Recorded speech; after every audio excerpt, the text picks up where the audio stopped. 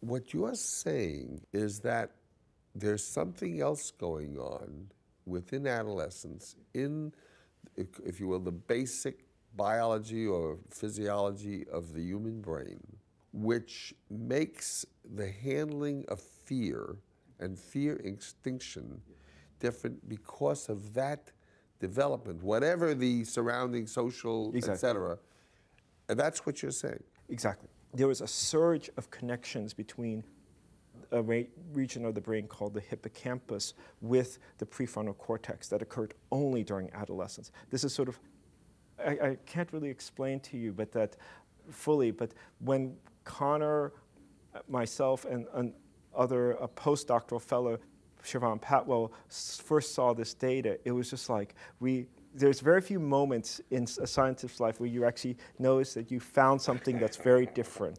So that in adolescence, that this thing occurs and that everyone had missed it to some degree. Everyone knows that the brain grows and synapses, and there's a type of pruning. This was mainly done by Patricia Goldman-Rakish and Pascal Rakish that has shown this, but everyone thought it was a global phenomenon. We didn't know that it was so specific between one connection and between the hippocampus, which is mainly thought of previously as a spatial learning sort of brain region, and the prefrontal cortex, which is a decision-making region. Both Connor and Siobhan then came up with the brilliant idea of thinking, if the hippocampus is really wiring up so much, can we do something to stimulate the hippocampus to actually extinguish fears better during this period of time? And so it was sort of like an end run. If we know that adolescents are having difficulty extinguishing fears, if you then give them a hippocampal-based stimulation, and the best type of stimulation is what we call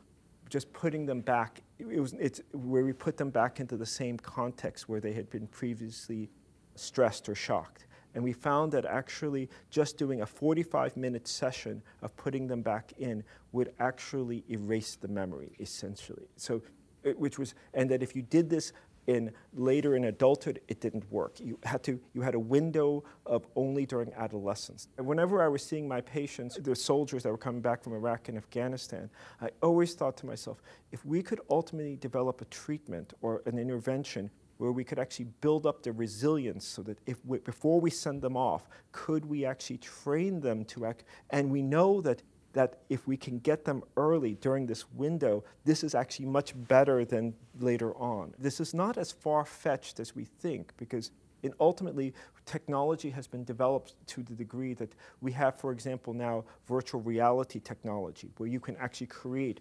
virtual Iraq, virtual tall buildings, or you can actually design certain things that you could give even before a trauma occurs, or even soon after a trauma occurs, that you could actually use the hippocampus, because that's exactly what the hippocampus does. It figures out where you are and whether or not this is a dangerous place to be or not.